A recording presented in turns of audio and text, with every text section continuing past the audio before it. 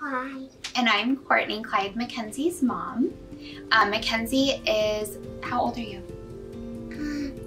9. Mackenzie's 9 years old, and she has relapsed medulloblastoma. So she was diagnosed with medulloblastoma in May of 2018. When I really think about Mackenzie's, like when we found out that she had cancer, there were not a lot of signs up until like literally right when everything kind of like hit all at once.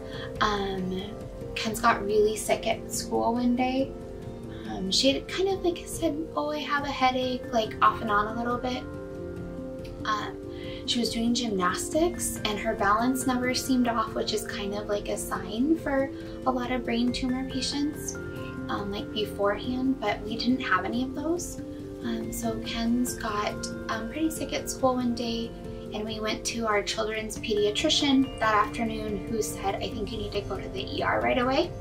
And we did, and they told us within just like about an hour of being there that they had found something on his scan, and that kind of like started everything. Mackenzie's first treatment, when we first found out about her cancer, Ken's had a couple of surgeries, one to put in a temporary shunt to relieve some of the pressure that was building up, fluid pressure that was building up in her brain.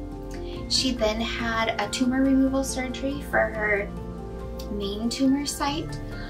When Mackenzie was diagnosed, she was metastatic, so that means that she had multiple tumors in her brain and in her spine.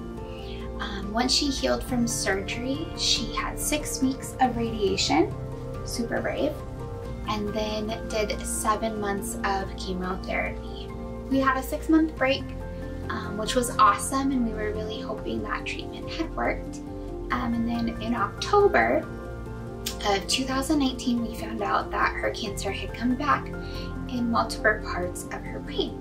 So Ken's received chemotherapy through the Omaya directly into the brain, through her port, and then she also has done oral chemo. And at this point, that's now what we're doing at home and just enjoying our time together.